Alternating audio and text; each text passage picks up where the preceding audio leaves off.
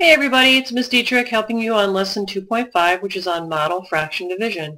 Now we're going to take a look at some of the ones that are on the bottom here. We're going to look at number 4.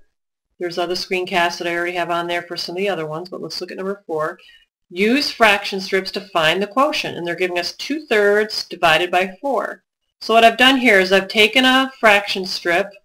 The whole thing would be equal to 1. I've highlighted 2/3 because that's what the dividend is. Now they're asking us to break that up into groups where there's 4 of them. So let's take a look at what that would look like. So if we break the 2/3 up into 4 equal groups, looks like we have 1 6 here for the first red box, 2 6s, 3 6s, right?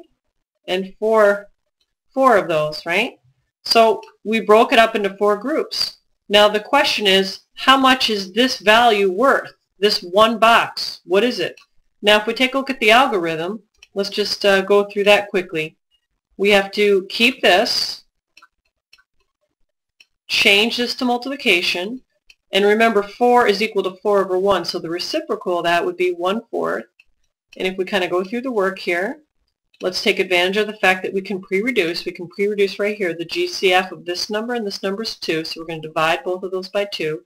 2 divided by 2 is 1. 4 divided by 2 is 2. 1 times 1 is 1. 3 times 2 is 6. So let's take a look. Is one of these red squares equal to 1 6? And it sure is. So let's think about this. Our dividend was 2/3. So I had that highlighted here in yellow. Let's move the boxes out of the way so you can see that. So you can clearly see here's a third, here's a third. So there's 2 of the thirds highlighted. We broke it up into 4 groups. 1, 2, 3, 4. And the answer or the quotient is how much is this one box? What's the value of that? And the answer is 1 6, and you can clearly see that it lines up with one of the 6's when we compare to the other fraction strip.